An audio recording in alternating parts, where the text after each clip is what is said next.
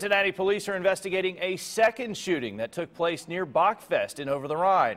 Investigators say the victim was shot on East McMicken Avenue at around 12:30 this afternoon. Police say several bullet holes were fired into a car. The condition of the victim is unknown, but a suspect was arrested at the scene. On Friday, police responded to nearby Hamer Street, where Daryl Chapman was shot to death. Suspected shooter Frank Curtis was arrested hours later and charged with murder.